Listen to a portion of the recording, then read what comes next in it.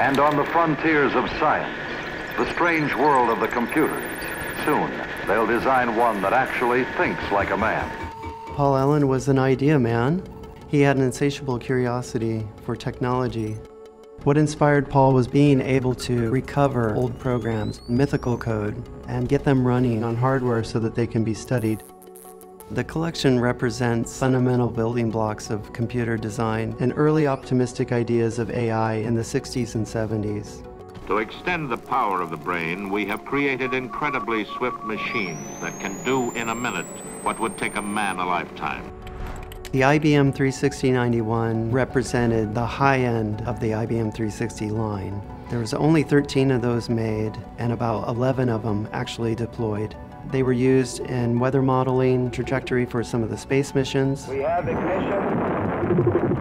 The KI-10 was a real breakthrough for time sharing, where the user feels like they have the machine all to themselves, but in reality the CPU is just servicing a whole group of users. That planted the seed that networking and remote services were important. We can connect all over the world. It erases the meaning of space. For the Xerox Alto, Xerox wanted ease of use with pictograms and icons for non-computer programmers, as well as commercializing the first mouse. Prior to the mouse, there were pointing devices, but they were typically done with light pins where you had to point to the screen, and this becomes tiresome. Doug Eaglebart thought, well, why don't we just put the pointer on the table and I can just move it around on the screen.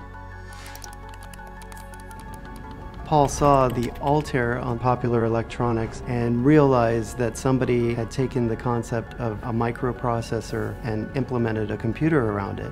Well, what he didn't know is that was a mock-up on the cover, but it still lit a fire under him that somebody was going to build this microcomputer, and Paul wanted to build software for it.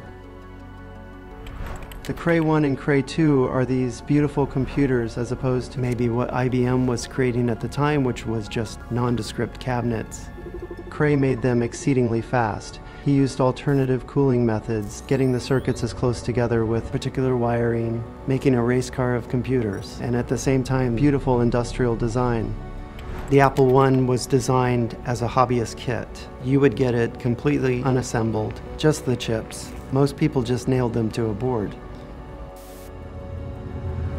This is a grand collection of restored machines, some of the most important milestones in the history of computing. Paul put this collection together to inspire the next generation of technologists. If we think of technology as a giant tree with a bunch of branches, there's all sorts of different ideas that people try, and it's important to study these breakthroughs in design to hopefully inform new ideas.